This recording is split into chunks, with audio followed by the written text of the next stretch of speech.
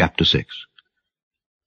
Brethren, if a man be overtaken in a fault, ye which are spiritual, restore such an one in the spirit of meekness, considering thyself, lest thou also be tempted.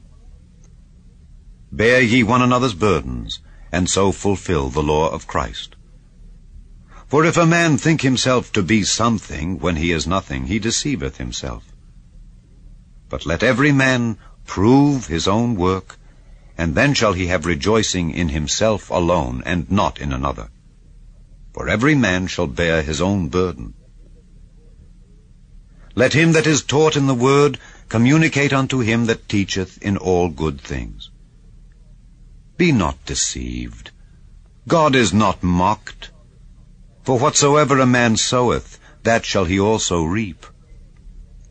For he that soweth to his flesh shall of the flesh reap corruption, but he that soweth to the Spirit shall of the Spirit reap life everlasting.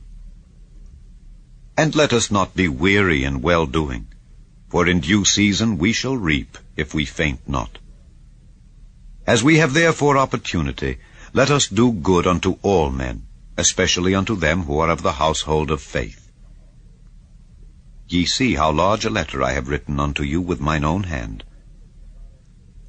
As many as desire to make a fair show in the flesh, they constrain you to be circumcised, only lest they should suffer persecution for the cross of Christ.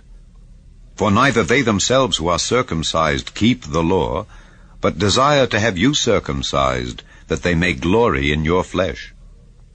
But God forbid that I should glory save in the cross of our Lord Jesus Christ, by whom the world is crucified unto me, and I unto the world.